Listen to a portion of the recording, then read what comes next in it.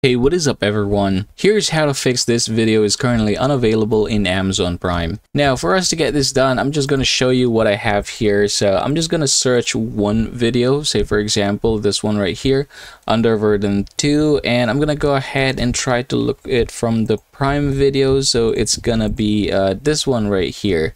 So as you can see, it says here that it's not available in my location right now, but I'm going to change that. So I'm going to utilize my Pure VPN. I have this one right here. I'm just gonna connect to Denmark because this one is connected or available in Denmark.